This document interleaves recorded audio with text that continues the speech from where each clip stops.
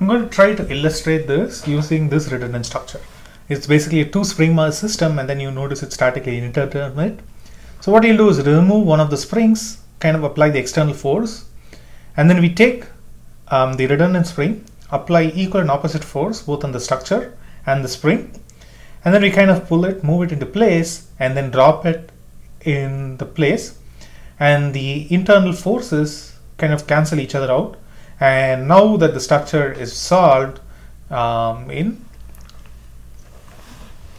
can actually calculate the force and the deflection. So we did this example in class.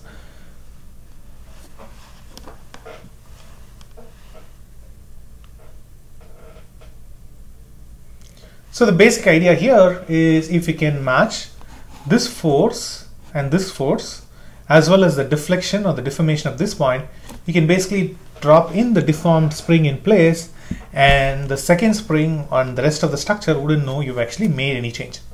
We'll do the same thing here. I'll just illustrate the principle for the truss structure. Essentially remove the redundant link, kind of apply the external force, and then we'll kind of apply these two forces over here that kind of changes this distance. Take the redundant link, kind of apply the external same magnitude of external force, and then we kind of lift it, drop it in place.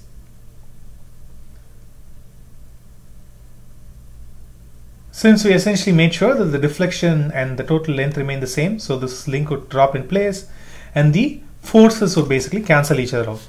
Once again, the structure deflects when you apply the force. This distance is going to change, and then we do the same thing over here, and then as long as we can keep doing this, the rest of the structure wouldn't know, and we can basically solve for this particular structure in terms of the unknown force. So that's what we're going to do here.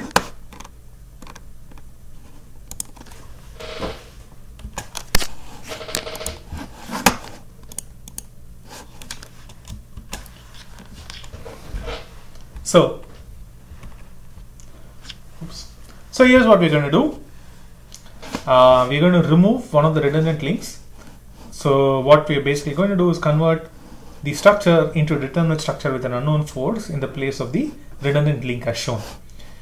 If we can make sure that the force we need to apply on this link and the force that we are applying on this or between these two joints are equal in magnitude, and we're able to make sure that the deformation, the relative deformation between these 2 points and the deformation of the structure B is equal, then we can ensure that when we drop in place, the rest of the structure, for instance joint 3, the support wouldn't experience any change, and what we've done is effectively solve for the redundant structure. So a little bit of mathematics. So here's what we're going to assume. We're going to assume P sub EI are the internal forces due to the external force alone. So we're going to ignore the 1 Newton force at this point.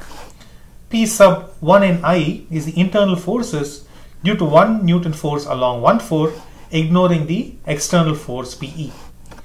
So the total force, if we need to apply P times 1 Newton between 1 and 4, is given by P sub EI plus P times P sub 1N. So this is fairly straightforward because the truss is a linear structure. So if I double this force over here, all the internal forces will be doubled. Same way, if I double instead of 1 Newton, I apply 2 Newtons, all of the internal forces due to this would be also become 2 times.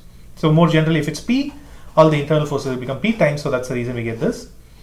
And we can calculate the real deflection or the deformation of all of these links, where I denotes the links such as 1, 2, 2, 3 and so on, is going to be P sub EI plus P times 1 Newton times the whole thing times L divided by AE.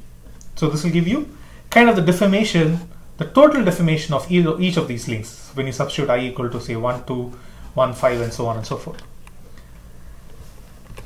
Next thing is we have to